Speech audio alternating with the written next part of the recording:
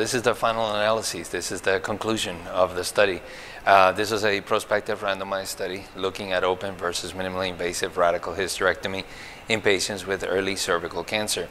And we were looking specifically at disease-free survival, but we were also following a number of other oncologic outcomes like overall survival. And in this particular analysis also, we did an exploratory evaluation of other factors that we felt would be crucial to have this information about the patients enrolled in the study.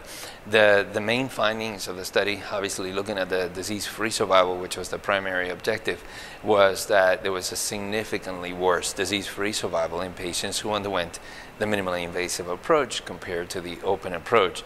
Recurrence rates were 4 times higher for patients who have a minimally invasive surgery, which means laparoscopy or robotic surgery, when compared to the open approach.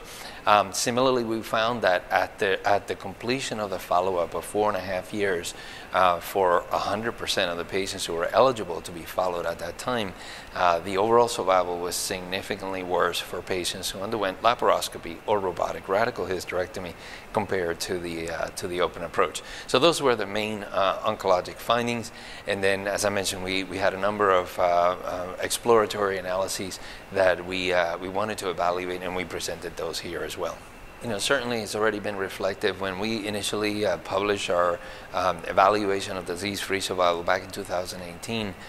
Since that time, there has been a complete change in all of the guidelines that govern our specialty. So not only the National Comprehensive Cancer Network, but guidelines from societies like the European Society of Gynecologic Oncology, the European Society of Medical Oncology, FIGO, and the NICE in the United Kingdom. All of them now recommend that the standard should be open radical hysterectomies for patients with early cervical cancer.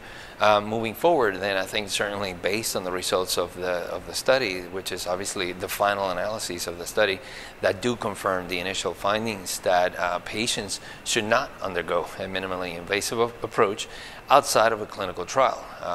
So certainly that is very important for patients to know, for families and patients to understand that if they need a radical hysterectomy for cervical cancer, the considered standard is an open approach unless they're enrolling in a clinical trial.